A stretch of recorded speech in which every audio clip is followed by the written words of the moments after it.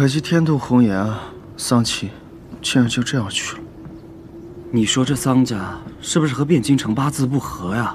桑榆4年前病死，如今这桑琪也逃不过同样的命运。只是啊，苦了桑太尉。我听说他老人家一病不起，你没看今天桑琪出殡，他都没来主持吗？说是过了今日之后，就要向官家告老还乡，离开汴京了。唉，人生啊。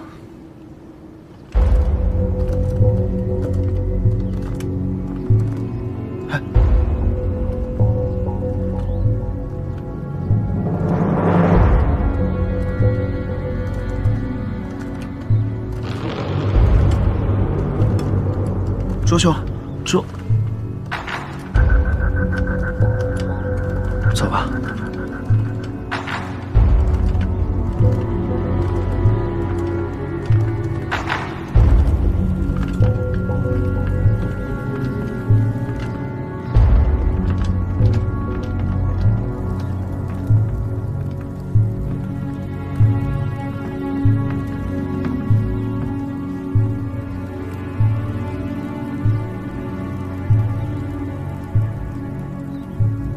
你还有脸来？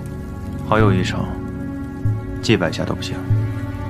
好友，我怕桑琪不认你，你就不怕他回来找你算账吗？爷爷，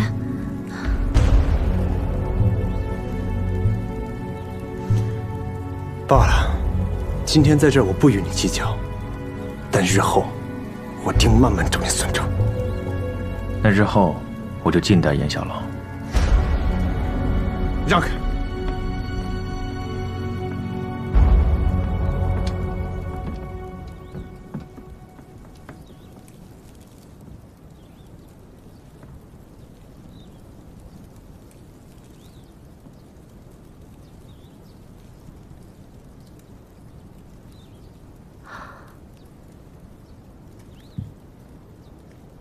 我知道他一定会来，但是我绝对不会让他见你最后一面。 原谅我，阿七。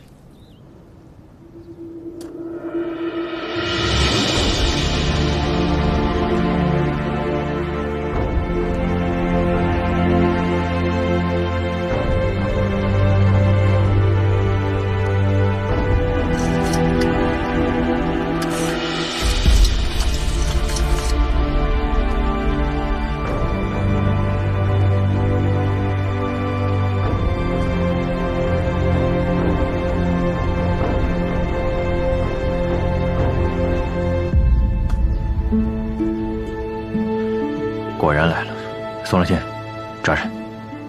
死者为大，我看他也没有要逃的意思，不如等他祭拜之后，再抓他归案一步啊。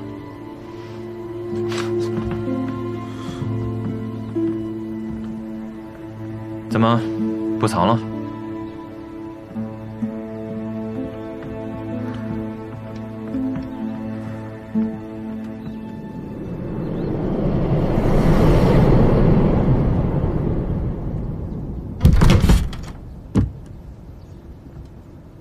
周文远，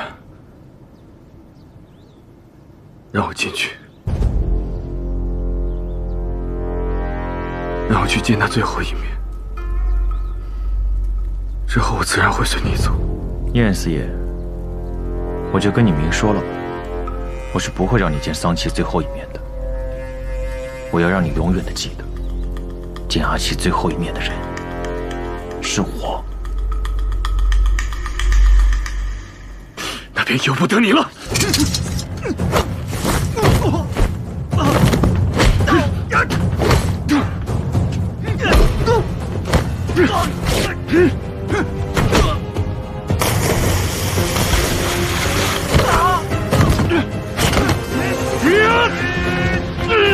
四爷，爷你，小爷丢官就丢了，今天这四爷我是帮定了。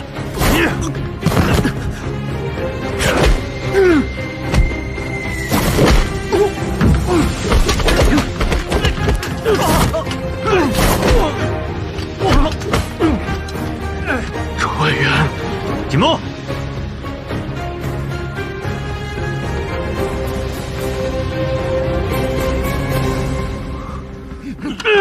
朱文远！朱文远，你想做什么？朱文远！朱文远！